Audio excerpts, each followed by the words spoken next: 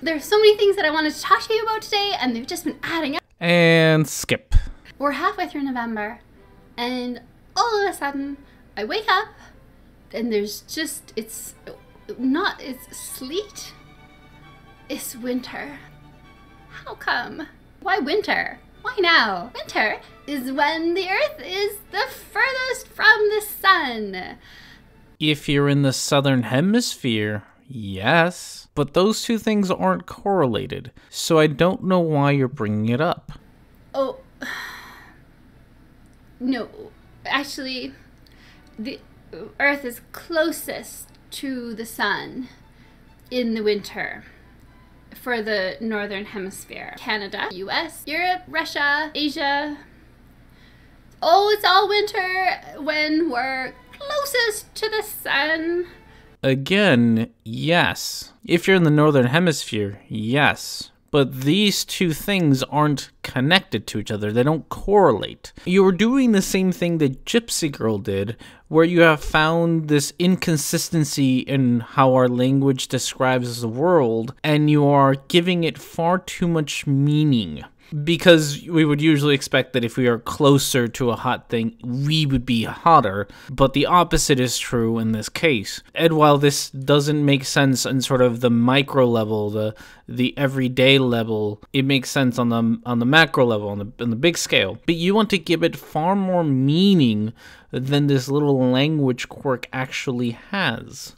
Because the Earth is tilted on its axis. And so even though the distance... my light! Yeah, no, I'm not going to deal with your stupid humor. The distance between the tilt of the planet, 23.4 degrees, even though the tilt is the difference in the tilt between the northern hemisphere, which is tilted closer to the sun, and the southern hemisphere, which is tilted away from the sun, even though the difference of the tilt is really small, and actually smaller than the distance between the sun and the earth in summer and the sun and the earth in winter. So this less of a difference, but still, it's still winter when the Earth is closer to the sun, but we're tilted away from it. Even though the tilt makes us less far away from the sun than we are in the summer. You don't say! It's almost as if the distance between Earth and the sun doesn't really affect our seasons.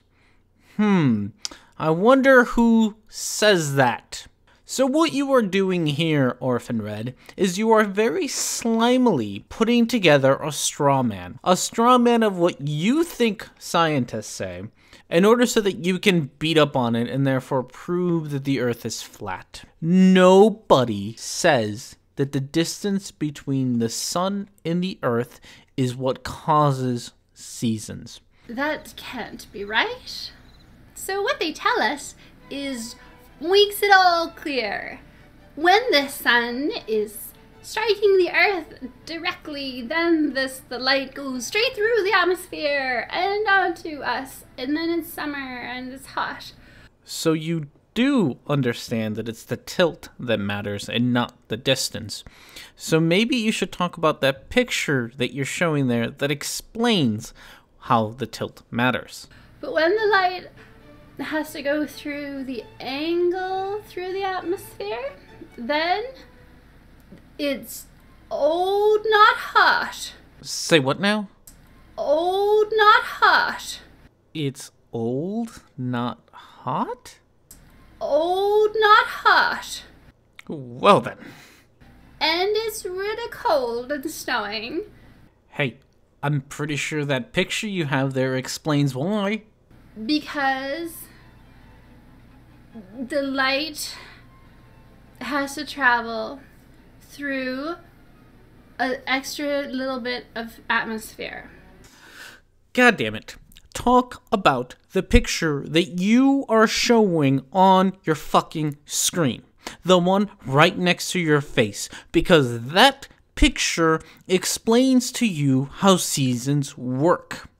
Even though the heat has come from so far and it hits our atmosphere, just a little bit of extra feet by the tilting. Maybe it's not a couple extra feet. Maybe it's a couple of kilometers. Even though that's just itty bitty compared to how far the light supposedly traveled to get to the Earth, it's still just this sucks up all the heat, and then none of the sun's heat hits us at all. It has nothing to do with the distance, as we have talked about earlier, as you talked about earlier. It has to do with how much light is hitting a certain area. And in the picture that you are showing, it shows you how at higher latitudes, the light is spread out over a larger area, and how closer to the equator, it is not as spread out, it is more concentrated, therefore more intense, therefore hotter. You are infuriating because I can tell that you know what the scientific reasoning is behind seasons, and yet here you are pretending to be an idiot about it in order so that you can make a straw man about it so that you can beat it up and look like you're smart. No, that's not why. And then some people said, "Hello, scientists. That doesn't make a lot of sense because even in the summer, when the sun is setting and it's near the horizon, it has to go through all that extra atmosphere. But it's not winter every sunset in the summer. So that doesn't make much sense." That doesn't make much sense? No shit. It's almost as if it's a really idiotic idea that some bimbo on the internet came up with. Nobody says that. I want you, Orphan Red, to go find me a fucking scientific article that explains season in which somebody says that the distance that the light has to travel is what causes seasons. You're not gonna find one because nobody says it. The only one who says it is you, and you say it because you are a slimy fuck who wants to create a straw man of the scientific community. So then the scientists made it all clear again, because then they told us, well, no, silly, because in the summer, the atmosphere and the oceans, they store up all the heat from the light of the sun. Just all the accumulation of the heat just accumulates, and then it's all hot in the day, even though we're so much further away from the sun than we are in the winter. Stop talking about things that you clearly have no idea about. You are clearly ignorant of how weather systems work. You are clearly ignorant of how climate works. Except for at night, sometimes it can still be cold. Sometimes you have a hot day, 20 degrees Celsius in the spring, and then at night it just goes down to -2. And then the next day it's +12, and there's... So the heat that is collected in the oceans and in the atmosphere only works during the day, and then at night it doesn't work the same way. So you can still have very cold nights, very hot days at some points of the year, even though the reason that summer is hot is because the atmosphere and oceans keep it hot because they accumulate the heat, they store it, and then they release it. They don't release it at night. It's almost as if weather is this hugely complicated system that has many parts in it that involve both the way that the sun strikes the earth, what kind of winds are coming by, the kinds of clouds, the kind of area that you live in. It's almost as if It's very complex. Now, you are either too stupid to understand the complexity of weather, or you are pretending to be an idiot in order to create a straw man of something that nobody says so that you can look smart. Now, considering what your channel is, Orphan Red, I'm gonna go for the former.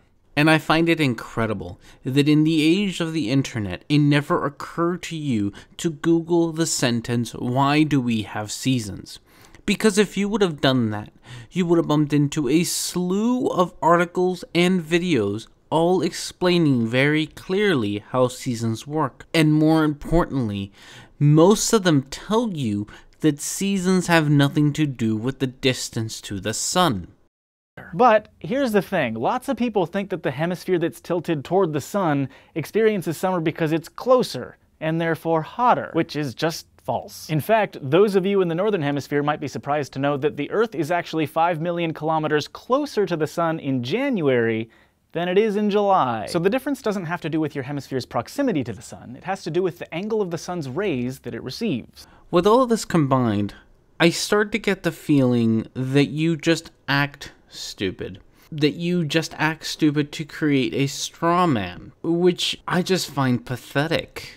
It is extremely sad that the only way that you feel that you can get attention is to act stupid. See what I mean?